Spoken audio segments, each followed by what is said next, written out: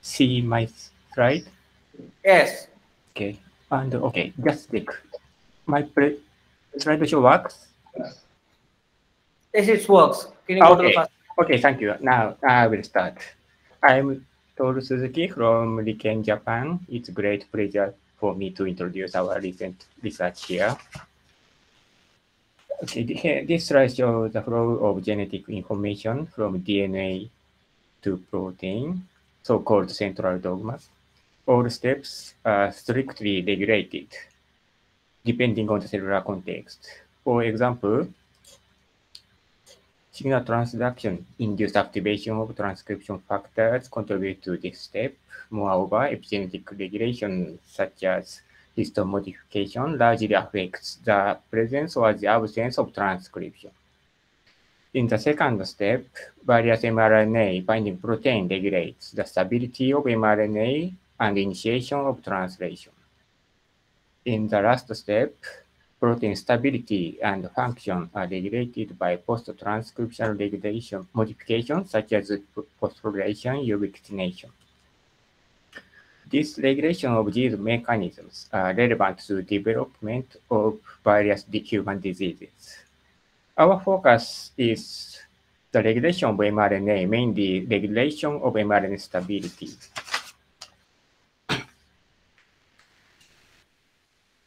Here we show our interest is regulation of mRNA stability. In this slide, I explain biological significance of mRNA abundance regulation here.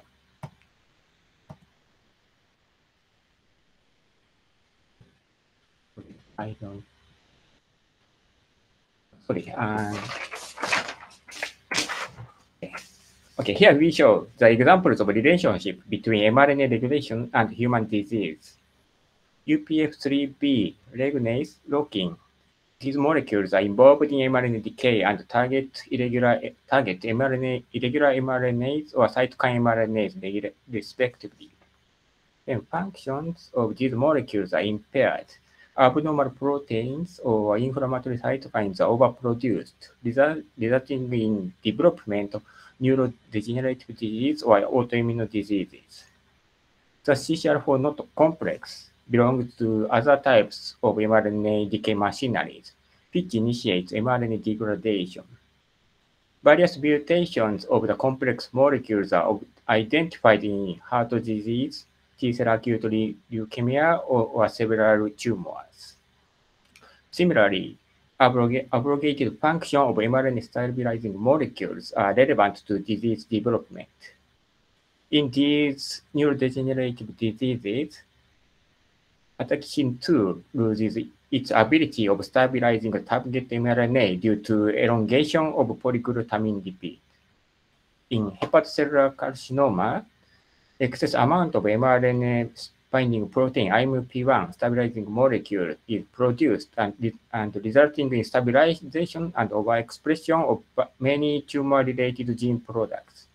Therefore, regulation of mRNA stability is vitally important in tissue homeostasis. Okay.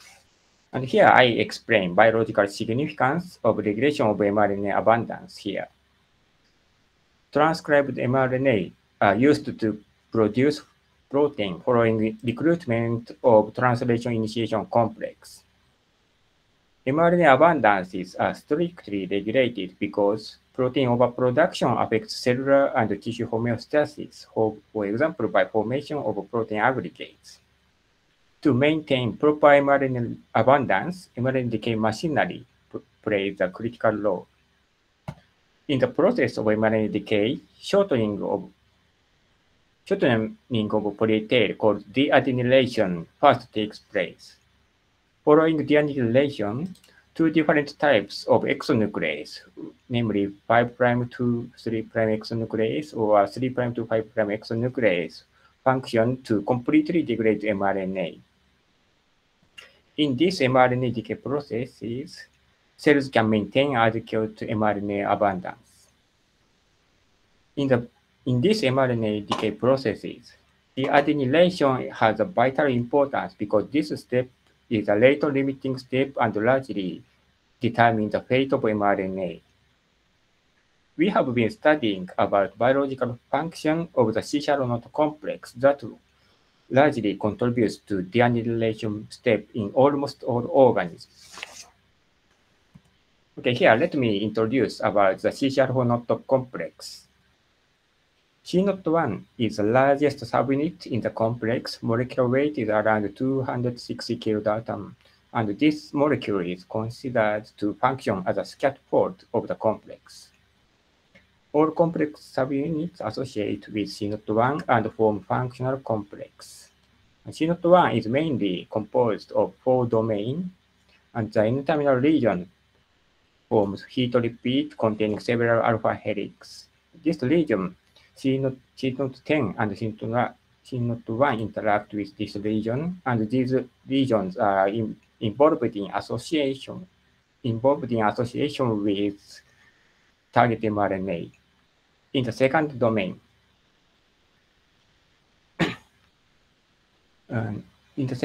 associate with the deaminylase subunits. So far, 4 different deaminylase subunits have been identified. C-not66L, and in this deaminylase, C-not66L and 7,8 belongs to different RNase family. C-not7,8 directly interact with C-not1, and C-not66L exists in the complex through the interaction with C-not7 and 8. This interaction is confirmed by the structural analysis. In one complex, either C-not7 or C-not8, either C-not6 or 6L exist in one complex. The third region interact with C-not1, and this region is responsible for interaction with RNA binding protein and contributing to target mRNA selectivity. The C-terminal region interacts with C-not2 and C-not3 and forms ternary complex. This region is important for maintaining intact complex formation. So far, we have generated mice lacking each subunit of the complex.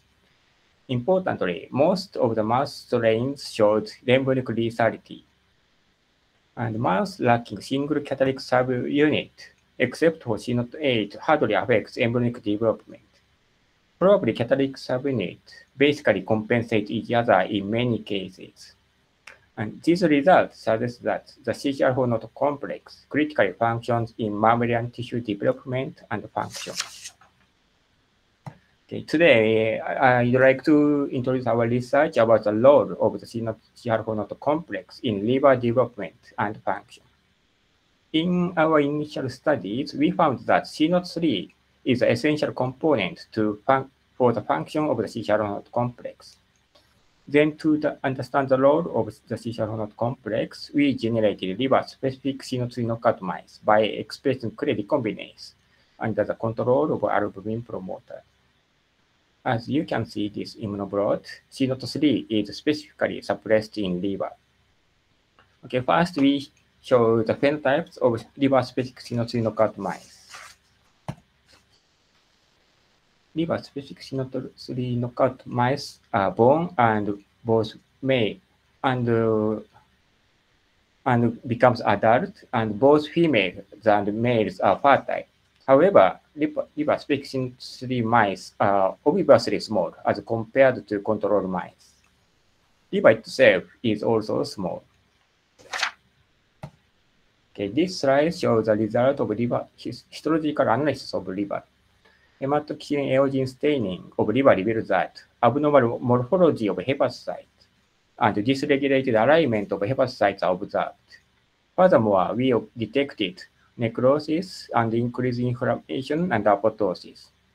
These results suggest that liver does not precisely develop in the absence of C-not3. Okay, we also performed biochemical analysis of blood. We detected increase of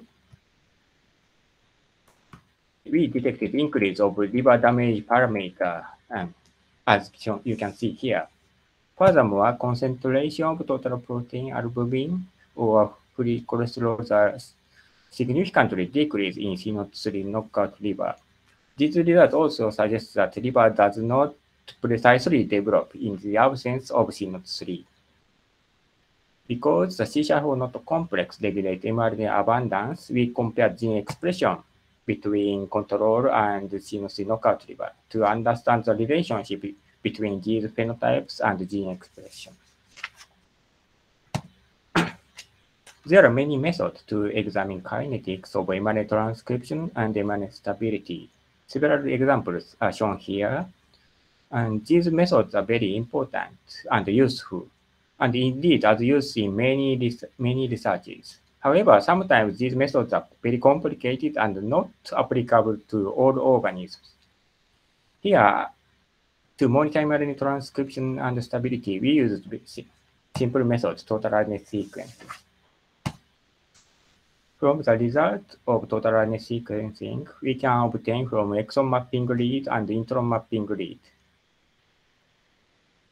This reflects the level of mRNA expression and premature unspliced mRNA expression, respectively.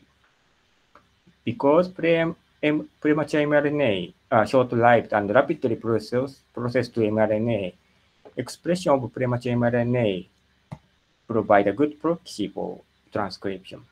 Indeed, several studies show that pre-mRNA levels obtained from RNA sequence are clearly correlated with the mRNA transcription. Okay, here we show the results showing comparison of mRNA expression and premature mRNA expression compared between control and C0-3 knockout liver. The number of upregulated mRNA in C0-3 knockout liver was much more than those downregulated. Therefore, these data suggests that many of mRNAs are largely increased in the absence of C0-3. In pre-mRNA expression profile shows similar results. There are genes either upregulated or downregulated. Therefore, in C0-3 knockout liver, both transcription upregulation and downregulation have been observed. We also compared mRNA premature mRNA ratio to examine the contribution of post-transcriptional mechanism. This ratio is sometimes used as an indicator of mRNA stability. And the results show that around 3,000 mRNA seems to be stabilized in the absence of C0-3. Then we compare gene lists in mRNA upregulation and mRNA stabilization. Around 2,000 mRNAs shows both mRNA upregulation and stabilization. Products of these mRNA are responsible for cell cycle, mitochondrial division, and cell division. Detailed process in these gene ontology terms are cell cycle progression, regulation of cell cycle checkpoint, cytokinesis, and chromosome segregation, and so on.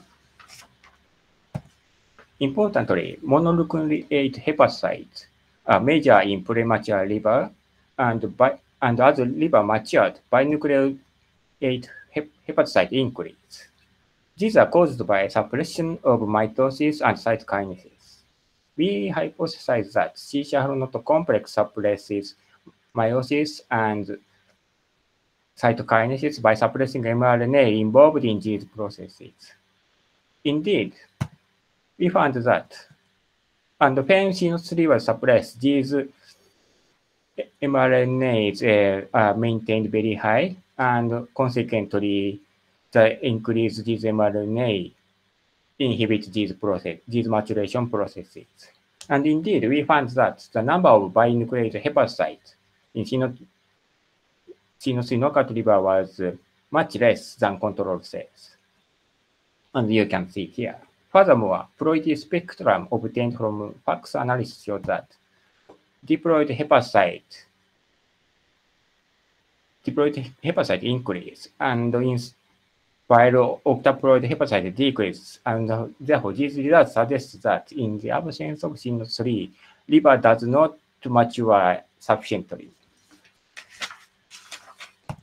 Okay, we performed quantitative PCR analysis and confirmed cell cycle related mRNA increase, specifically increases. And we also found that fetal liver specific genes are also stabilized in the absence of C03. Okay, furthermore, we examined the polyetail lengths because CCR not complex involved in deadenylation. Therefore, we next compared the length of polyetail in several mRNA. And we performed, to compare polyetail lengths of mRNA, we performed PCR-based analysis as shown here. As you can see, polyetail lengths of these genes significantly increase in C03 knockout mice compared with control mice. Therefore, these results suggest that mRNA stabilization observed in C03 knockout liver was relevant to dysregulation of polyetail shortening. Okay, next we examine the contribution of transcription.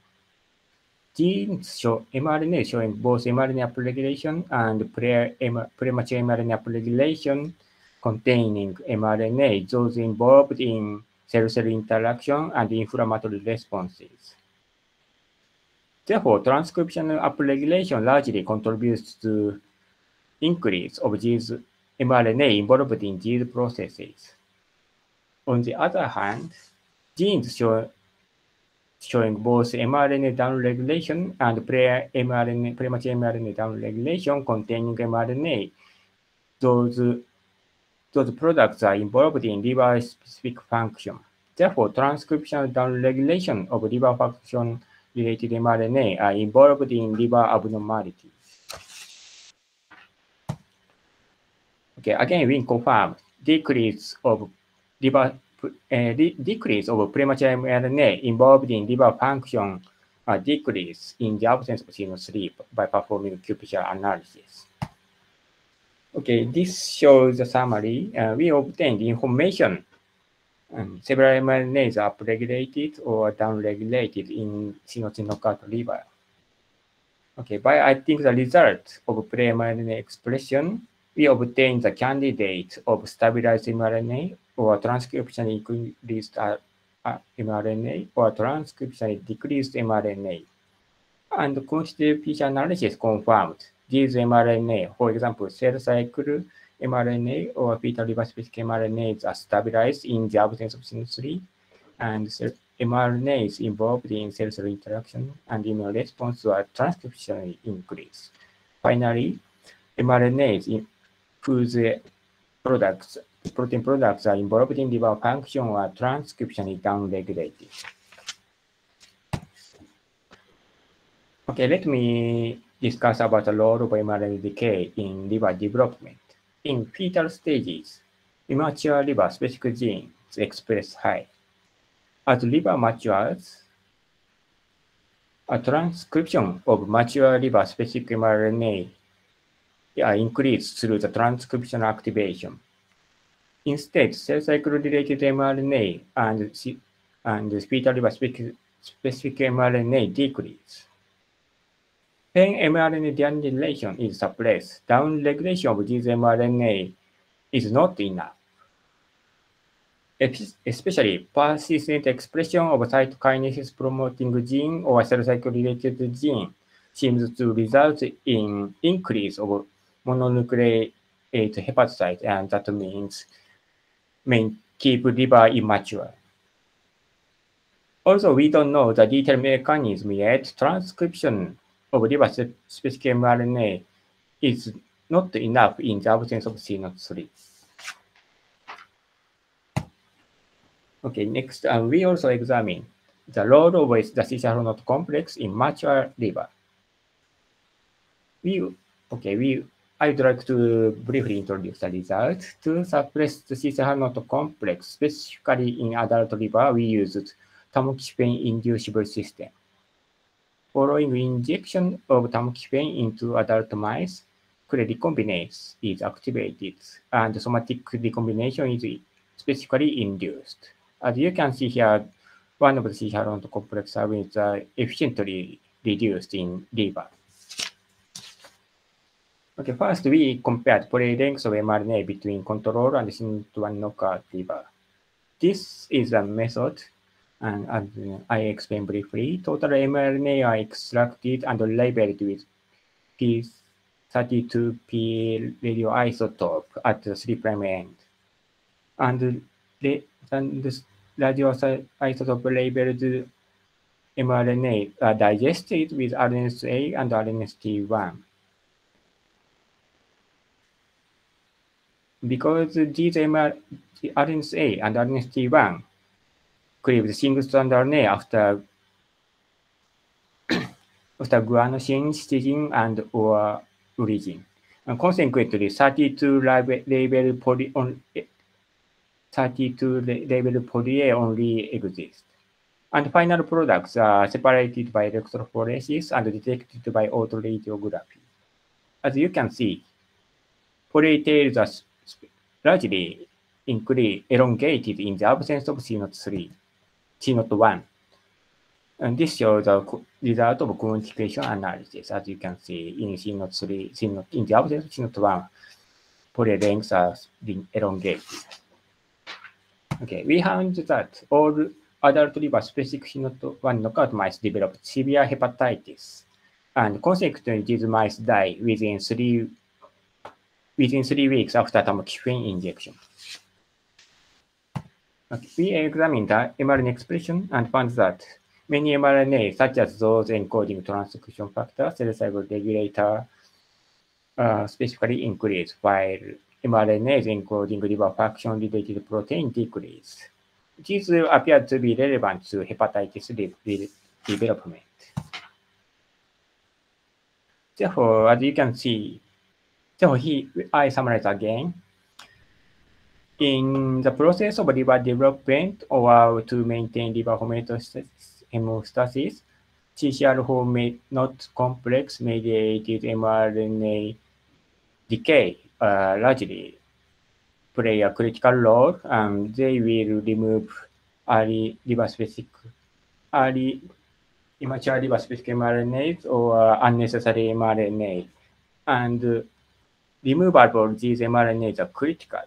Our results suggested. Okay, we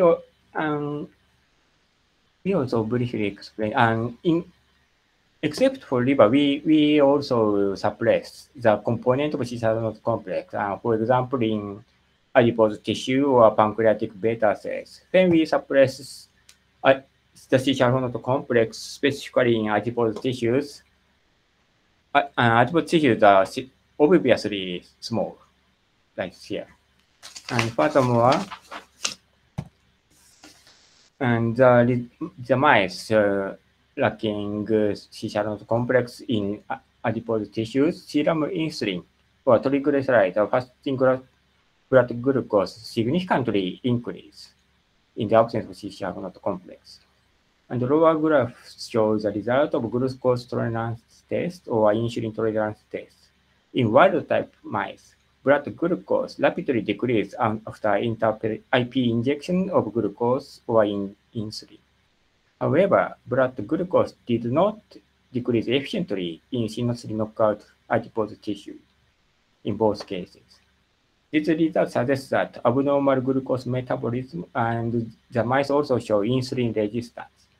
These abnormalities, these are obvious symptoms of diabetes. Therefore, these results suggest that together with the histological risk observation, these mice develop lipodystrophy. Okay, and when we suppress expression of the C-Sharon complex in pancreatic beta cells, maturation of pancreatic beta cells were insufficient, and consequently, these mice develop diabetes again. Therefore, not in almost all tissues, in mammalian tissues, the C-Sharon complex dependent mRNA decay shall have critical role. to maintain tissue development and homeostasis. Okay, and I'd like to thank all the collaborators here. Thank you very much for your attention.